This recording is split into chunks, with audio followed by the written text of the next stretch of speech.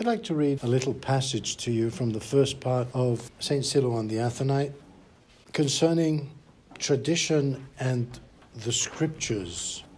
I think you'll find what Father Sophrony has to say quite interesting. The Starets' regard for obedience as the essential condition for learning the spiritual life is closely linked with his attitude towards sacred tradition and the divine word. This is, by the way, on page 87. It's part of the Starets' doctrinal teaching.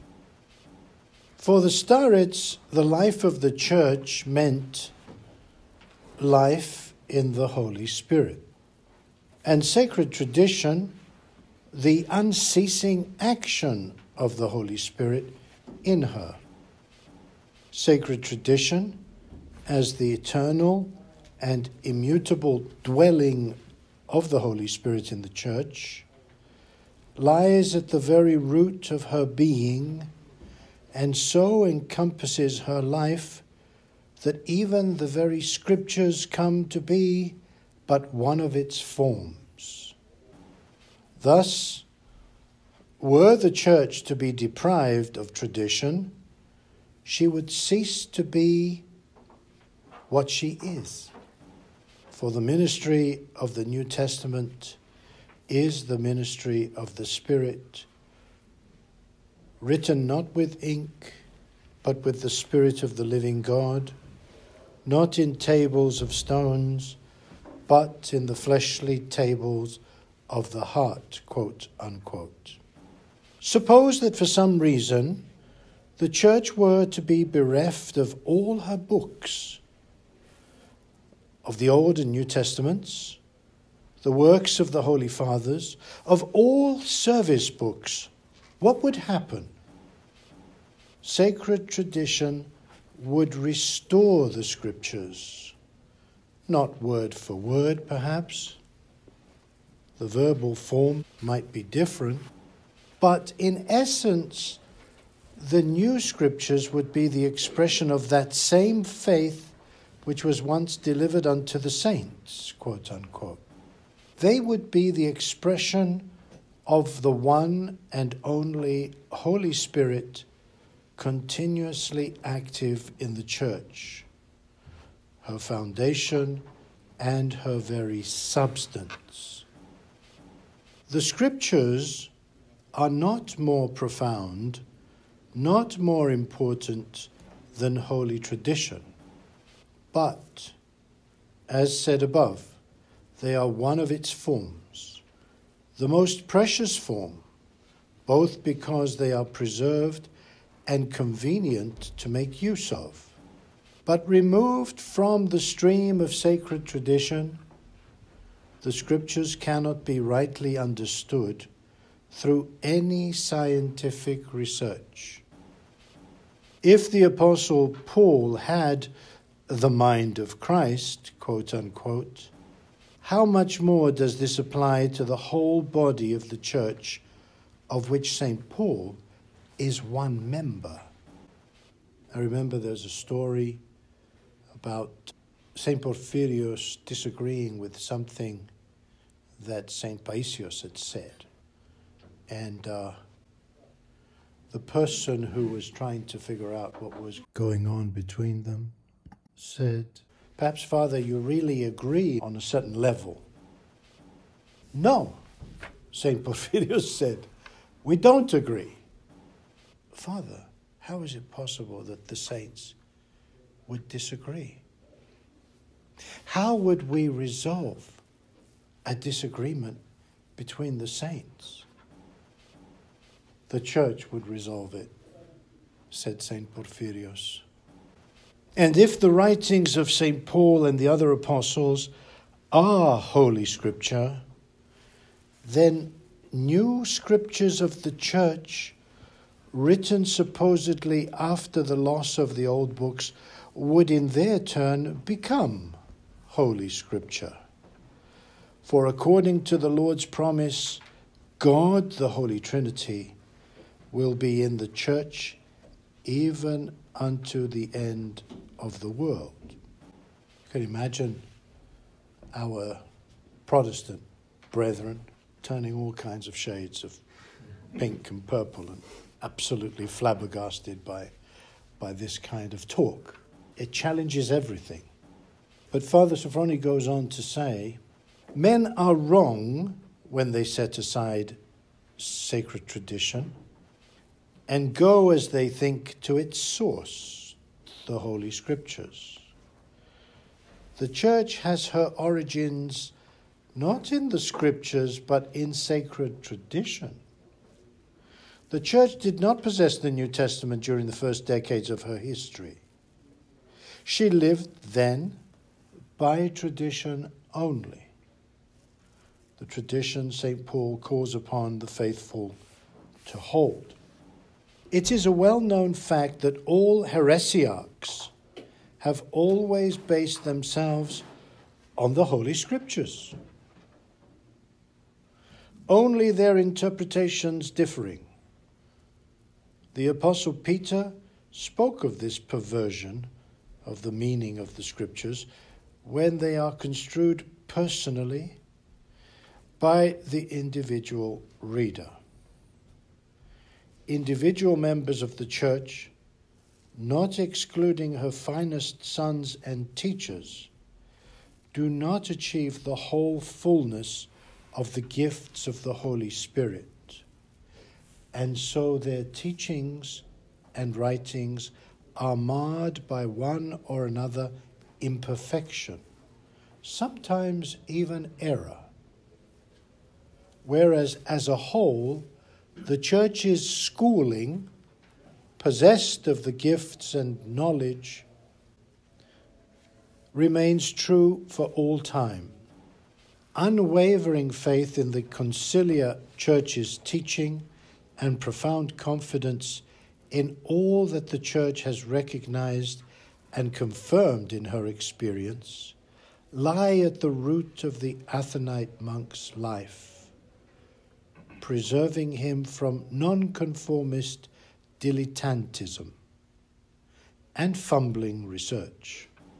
Thus, entering through faith into the life of the universal Church, the monk becomes co-possessor of her boundless riches, and his own personal experience acquires an absolutely authentic character.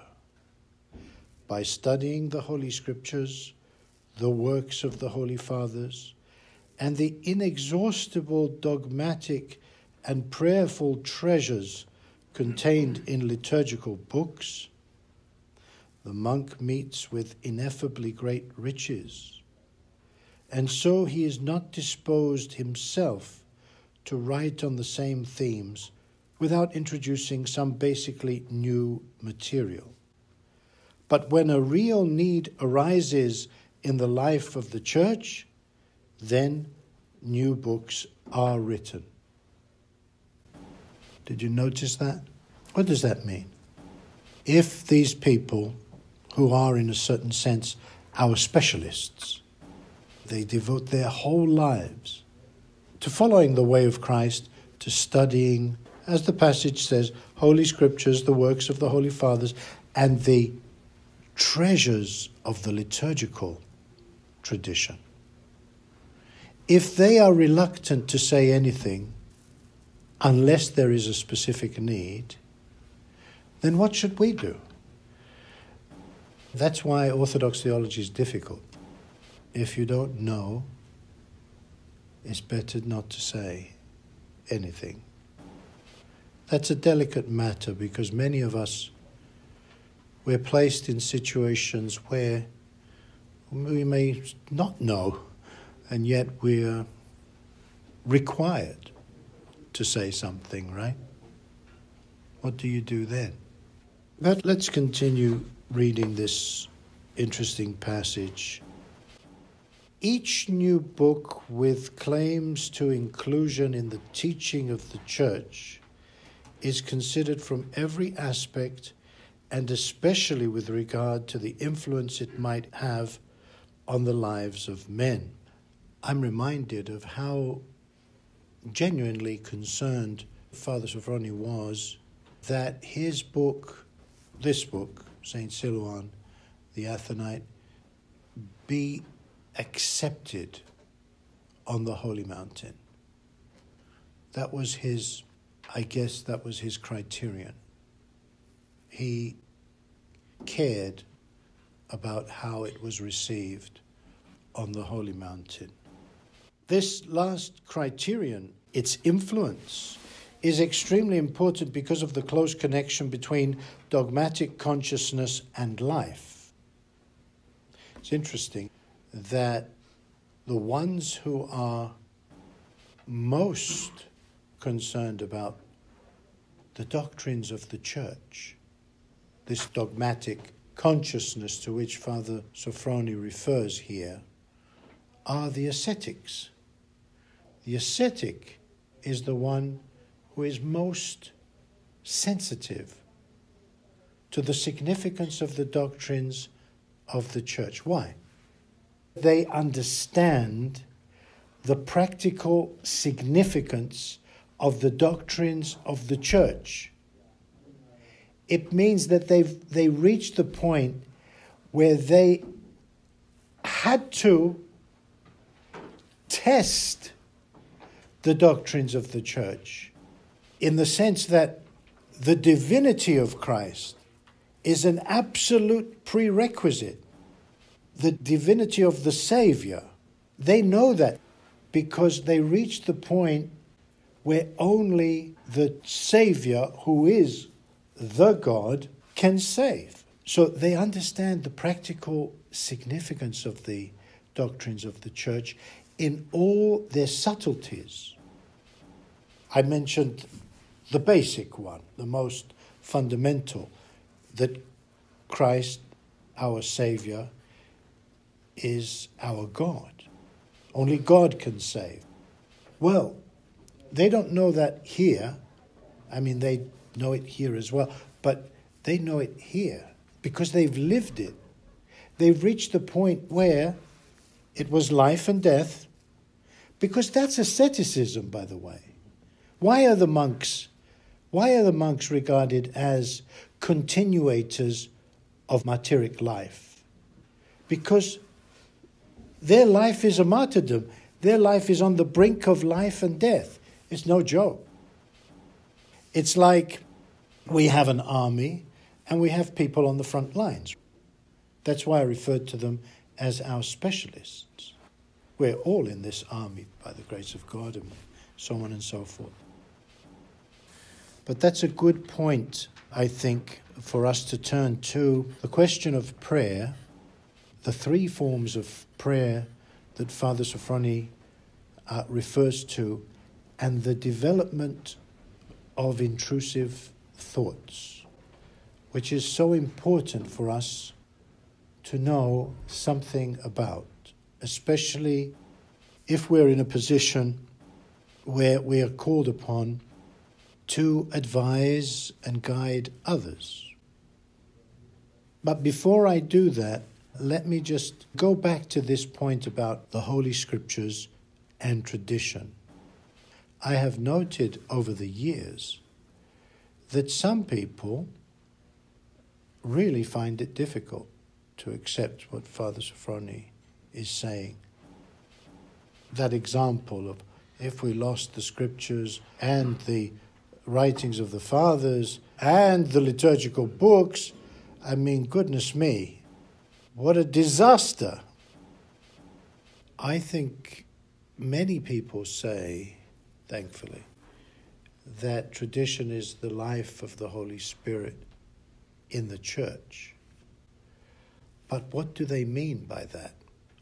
And the reason why I ask that question is because I think I've mentioned to you before, somewhere in passing, that there is the understanding of the life of the Church, which is seen, on the one hand, chiefly in institutional terms, and there is the life of the Church, which is seen in hypostatic terms.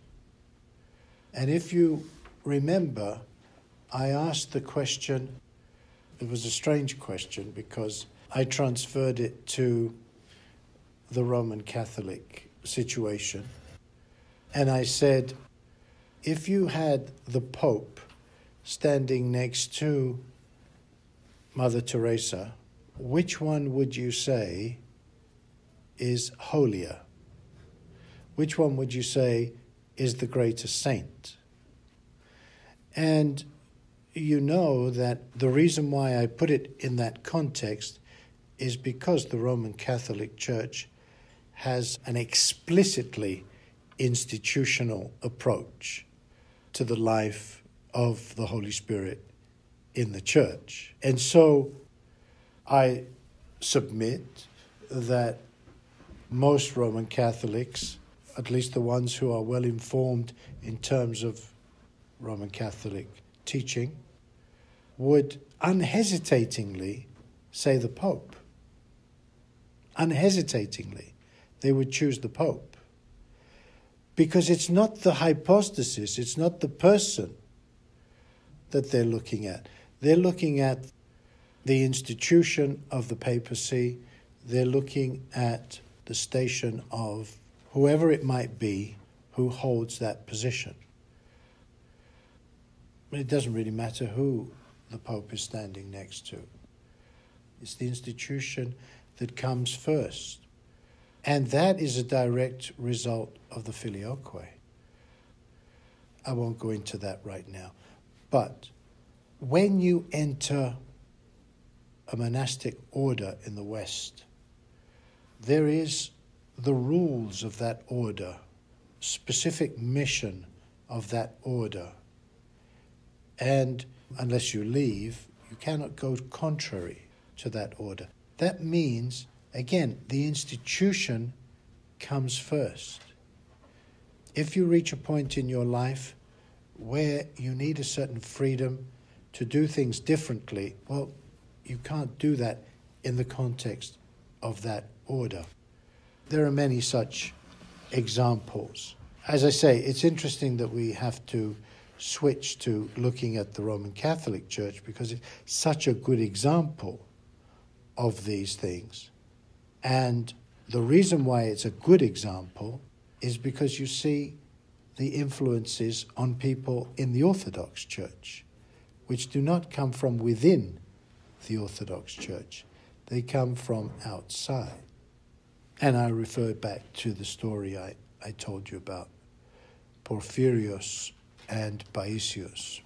Notice that Father Sophrony says that no one individual person has the fullness of the gifts of the Holy Spirit. That's a very interesting statement, and it's a very helpful one.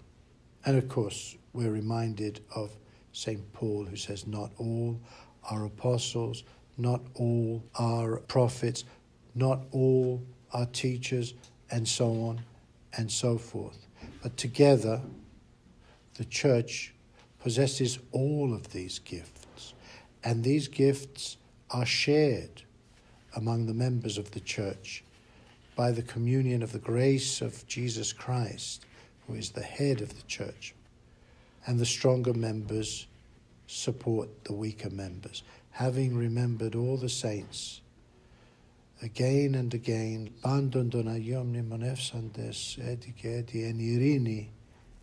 in peace. Let us pray unto the Lord. Individual members of the Church do not achieve the whole fullness. Christ, when we say the Church, we mean that institution that bears witness to the theanthropos. The Church is a theanthropic institution because it is the body of Jesus Christ. And so the Church remains true for all time. Okay, so let's move now. I'll just take a couple of minutes to say something about pure prayer and mental stillness. Chapter 6 in the first part of St. Silouan the Athonite, page 131. The three forms or the three aspects of prayer, basically we have prayer which is characterized by the imagination. This is particularly common in beginners. We have prayer which is characterized by what the text calls meditation, but it actually means thought, thinking, and indeed reasoning, logical reasoning. This is the kind of prayer Father Sophrony says that when the heart and mind are wide open to all that is extraneous, one is left continually vulnerable to the most heterogeneous influences from without, unable to discern what exactly is happening objectively. When we reach the point where we live, at least on the surface, a fairly Christian life, we run the risk of becoming content or satisfied with ourselves, and we cease to strive upwards because we have become content. We acquire a certain knowledge about the things of the church, and we mistake that knowledge for true knowledge of God, whereas in fact we have learned some speculative theology, we have learned some history, we have learned some terms, and of course that's important and all of that has its place. But if we stop there, the journey towards our goal has been interrupted. And so the soul decreases in grace, in the experience of grace. And grace, the loss of grace, is intensified. As it develops, Father Sophrony says, this form of prayer, which is characterized by the concentration of attention in the brain, we're thinking too much, it leads to rational, philosophical intuition.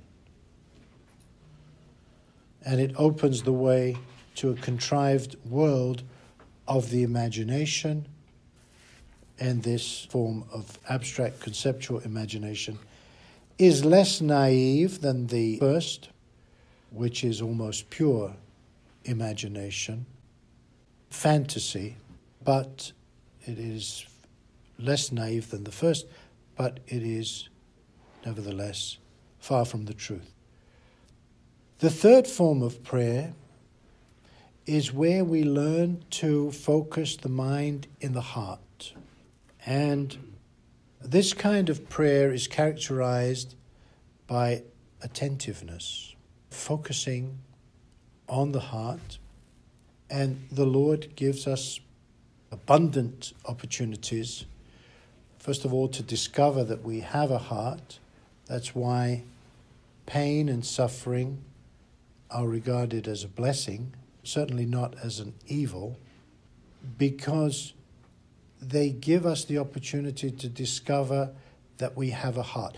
When you suffer, when you experience pain, let's begin with physical pain, because we understand that most easily. If you cut your finger, as Father Zacharias says, if you cut your finger, where does your mind go? It goes to your finger.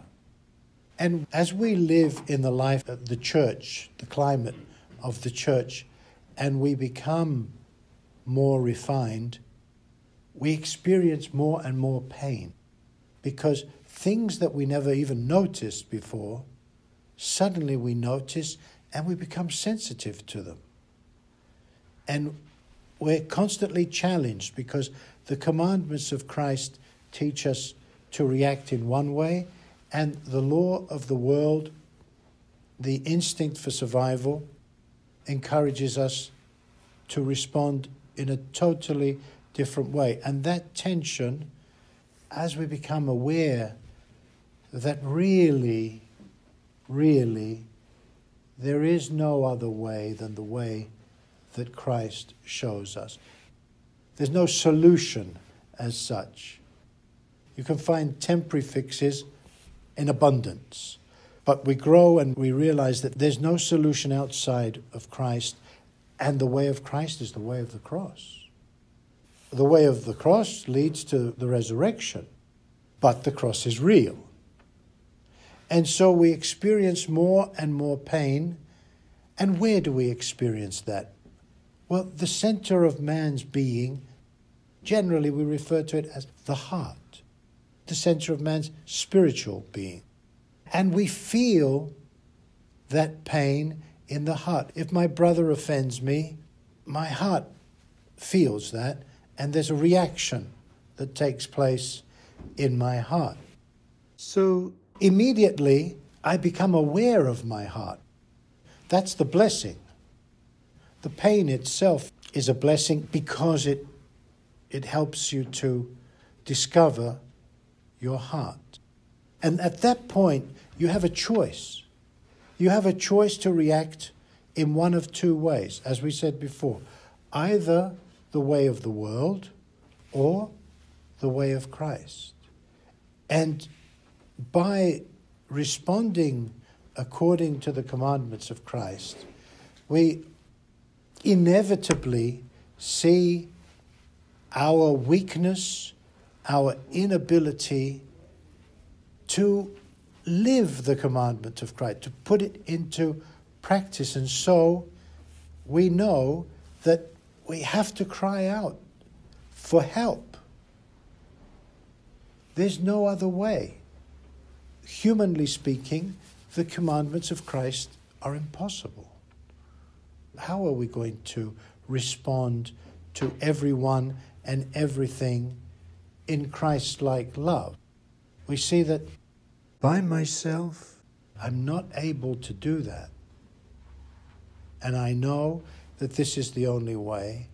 And so I have to deny myself and call upon the name of the Lord for help. Real help. Because now I'm facing a metaphysical, quote-unquote, pain. I'm facing the prospect of death. If I react on the human level, in a human way, that way will lead to eternal death. So, the blessing is that we discover that we have a heart. We call upon the name of the Lord from the heart.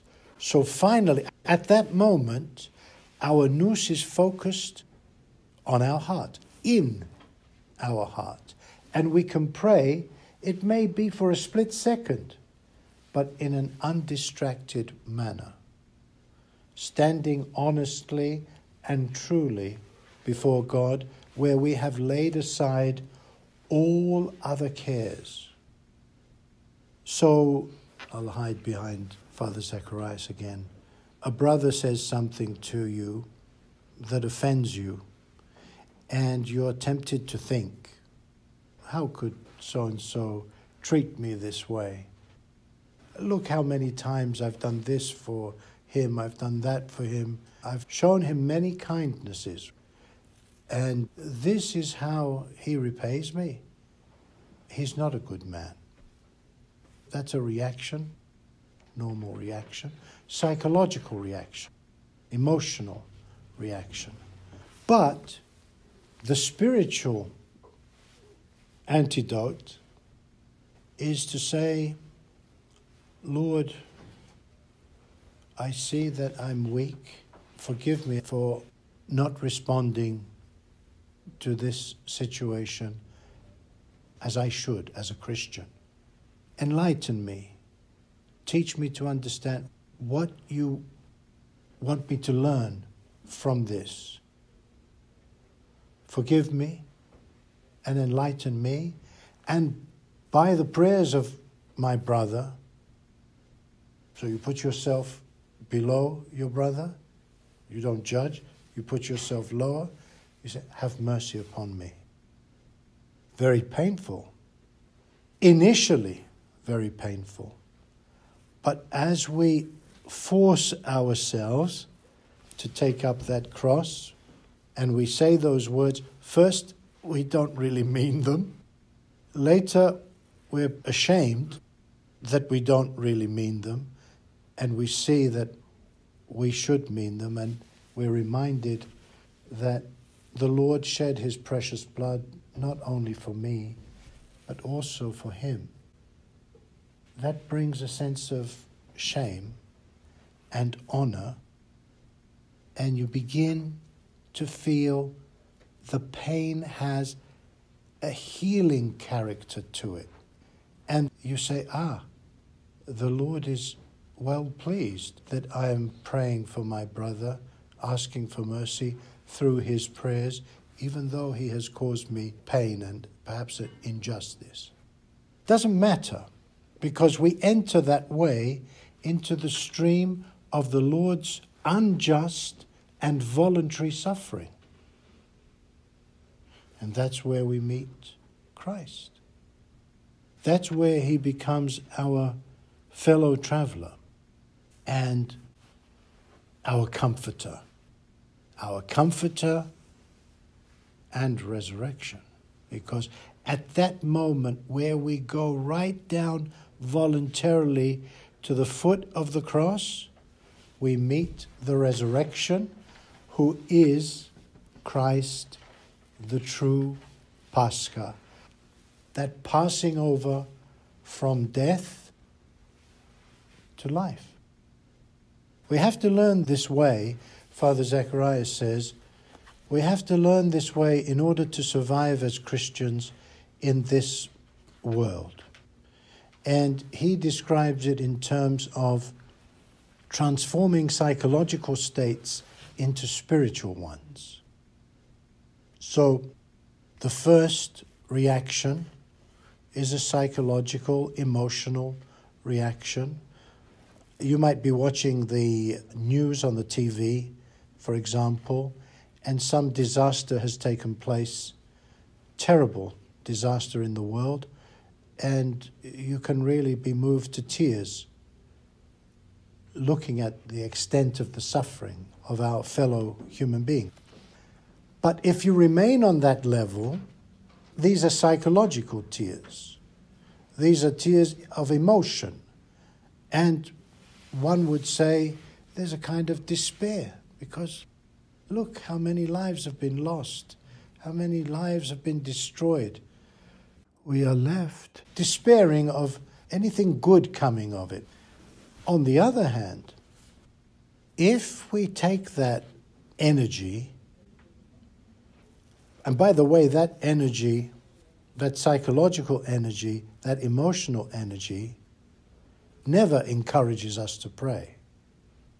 You might say, Lord, have mercy, but it's not an energy that is prayerful. It doesn't engender real prayer. But if you say, even as you're weeping those psychological tears, Lord, you turn to God and you offer the suffering to him and ask him for healing, you raise that psychological, emotional experience to the spiritual plane, where God is able to bring healing and consolation, and in God, it's not the end of the story. No matter how many lives have been lost, no matter how many lives have been destroyed in worldly terms because they're dead or they're injured or whatever it may be, but it's not the end of the story. St. Basil gives a wonderful sermon on Job, and he's one of the first to point out that when Job came through all of those misfortunes and did not sin, the Lord blessed him so that everything was double. Everything that he had lost, he received twofold. Except for what? His children. And St. Basil the Great explains, he had the same number of children again, not twice the number of children. Why did he have the same number of children again? Because his children were not lost.